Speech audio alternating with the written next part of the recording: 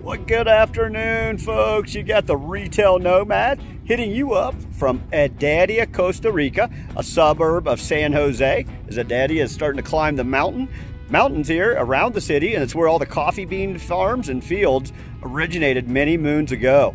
So we're going to jump inside. We're going to do an actual coffee tour, showing you where the beans and the plants originated in the field and how they ultimately end up on the retail grocery store shelves throughout the Americas. Cafe Britt, the Retail Nomad, Heredia, Costa Rica, Barva. Ciao. Follow us inside. The Retail Nomad, traveling the globe, sharing what the retail environment is like, hidden corners of the world. Walking into the Cafe Britt home office and factory to start the tour, it looks as if you're walking into a national park sitting on the side of the hill overlooking San Jose. I have to be honest, as I did not know much about the history of coffee originating in the continent of Africa and Ethiopia, over to Saudi Arabia, Italy, France, Martinique, Brazil, and ultimately to Costa Rica. Pretty wild. A little Scooby-Doo fun bus, golf cart, Cafe Britt. It says it's always coffee time. Pretty sweet. In looking at the different coffee regions of Costa Rica, I had no idea that these variables of rain, sunlight, volcanic ash, elevation, clouds, temperatures had an effect on coffee. It was very interesting to learn the process going from seed to sprout, to plant to flower to production can be a 10-month cycle, and then going for a few years to before the plant itself is producing a high-quality seed, which ultimately can be then harvested for production of coffee.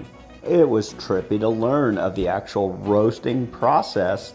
It is truly a science, as almost a chef-like process on baking a cake, as the ingredients, the timing, and so forth has such an effect on the end result and the flavors. It was truly so cool to learn the history of the ox cart, commonly called carretas. This two-wheel cart hauled hundreds of pounds of coffee up and over the mountains to port towns to be put on boats to be transported north and across to Europe to sell their goods hundreds of years ago. Friends, before to deal your coffee in the market, you have two problems. The weather is crazy, modifies your raw material, and number two, coffee is cultural. You learn how to drink coffee. If you grew up with a specific cafeteria, you are tasting one flavor. One, coffee could give you many more. I'd never thought about how coffee is viewed differently around the world. Many countries using it to socialize for an hour or two a day, and in North America we use it as a stimulant driving to work. For a long time, coffee was the #1 agricultural export here, until being dethroned by the multinationals with banana and pineapples. It's so very cool to learn that the local coffee industry here is a combination of about 30,000 local farms that feed into the multi-billion industry of exportation. Kudos to the Cafe Britt team on this amazing coffee tour, bringing us up close and personal to the factory, the production, the roasting, the growing, so forth, showing us how Costa Rica produces only 1% of the world's production, but yet some of the highest standards. Checking out the mountains of south central Costa Rica. As you can see behind me, it's just green, lush, verde. It's a combination of a bunch of pineapple fields in this region and area, and coffee bean fields and plantations. So the two biggest exports would be coffee and pineapple on this side in this region. What are the odds that I'm bouncing around the mountains of Costa Rica checking out coffee farms, and out of nowhere pops up a Nespresso sign? Crazy. I can easily smile as I tip my next cup of Costa Rican coffee, knowing that I'm helping support 150,000 individuals locally involved in this coffee industry. And this here will give you a quick glimpse of what the mountainous valley region in southern Costa Rica looks like, where they grow pineapples, coffee, and so forth in the agricultural area.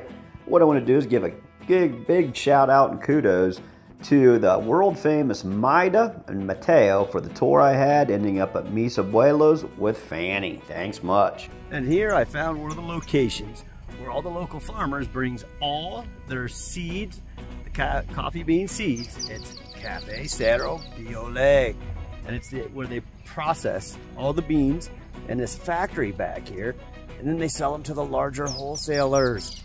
It's the way that all the big companies that we've all heard of up north, Starbucks, Dunkin', All of them. That's right, Dutch brothers. They all purchase from these type of companies in Central America and around the world. And as we get close to finishing up this week's video, I wanted to dance inside of the Cafe Britt corporate store to give you an idea of their product selection, the category mixes. They've got everything from the chocolates, covered every kind of exotic fruit you can think of, to the souvenirs, the stuffed animals, the cigars, so forth. It is really well merchandised. The selections by category, you got the organics, they've even got t-shirts and hats and so forth. Really nice looking store here in Heredia, Costa Rica.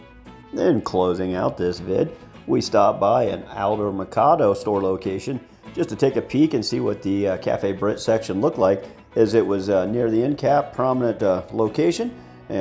Beautiful looking display piece here. And here we are wrapping up this week's video as we just started the day off checking out La Finca de Cafe Britt in Barba, Heredia. And then as you see behind me here, jumped into one of the largest supermarket chains in the country by the name of Alto Mercado, showing you how the actual coffee products are represented on the shelf in a retail store. Retail Nomad, Heredia, Costa Rica, a suburb of San Jose. Hopefully you enjoyed learning where the coffee bean originates. Catch you next week. Stay tuned to the Retail Nomad, as each week we'll be profiling different types of shopping experiences around the world. Be sure to like, share, and subscribe. Ciao.